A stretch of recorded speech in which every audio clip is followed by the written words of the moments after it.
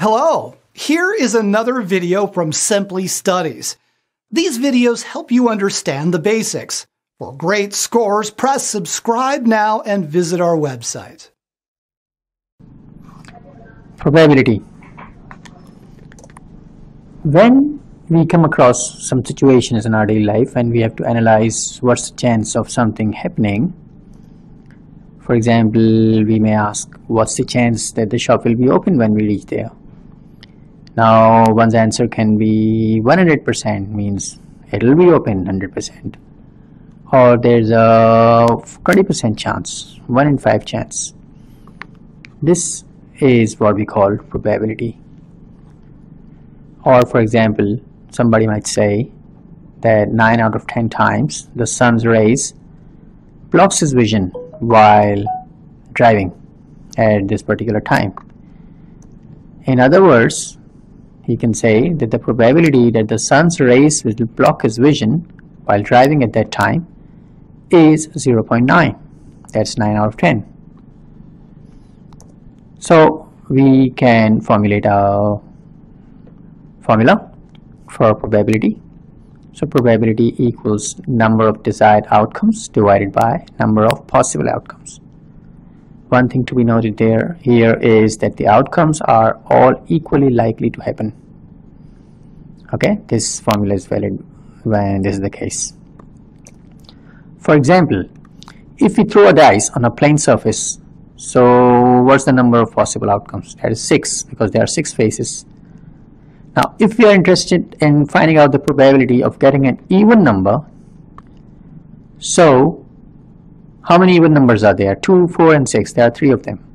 So the probability is the numbers which we want, the outcomes we want, that is 3, divided by the total number of outcomes, that is 6. So the probability is 1 on 2, or 50%.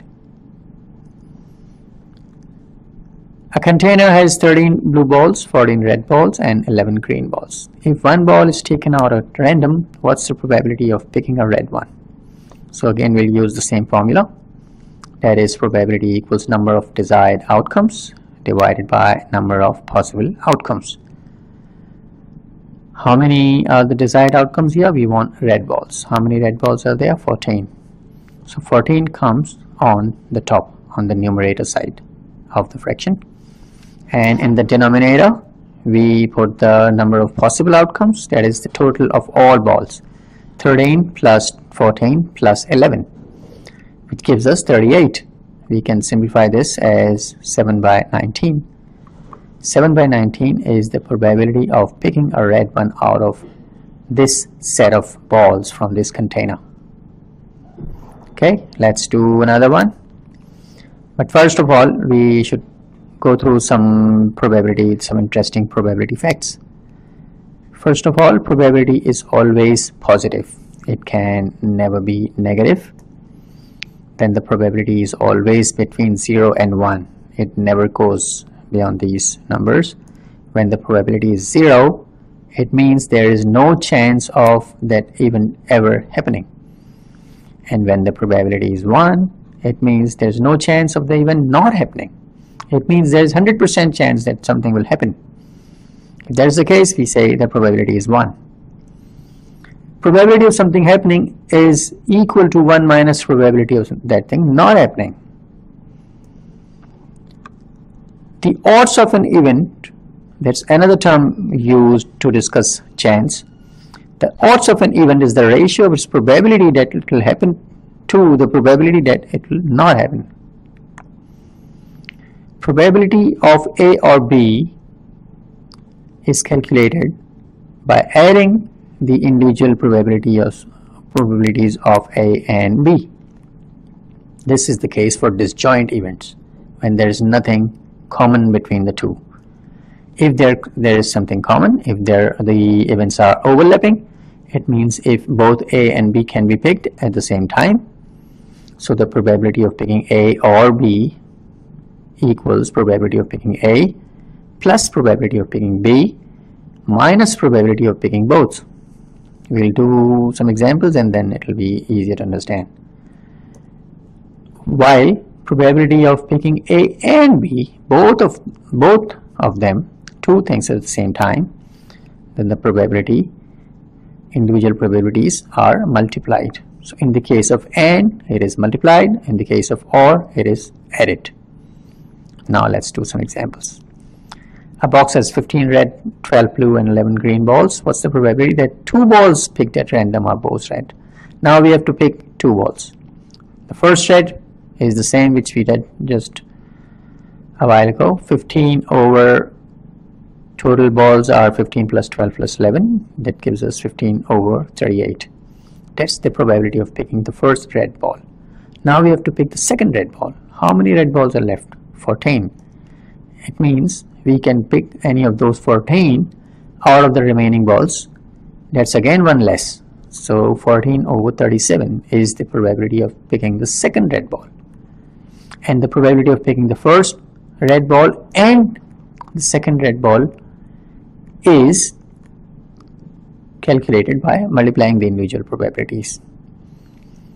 So which is 15 on 38 times 14 on 37, which gives you 105 on 703. A program manager needs 3 students for a project. She picks these from a list of 10 students. What's the probability of randomly picking 3 boys out of a group of 5 boys and 5 girls? So when it's randomly picking, what's the probability that only boys will be picked? Let's use whatever we have discussed before. So the picking probability of picking the first boy is, because there are 5 boys and there are a total of 10 students, so the probability is 1 on 2.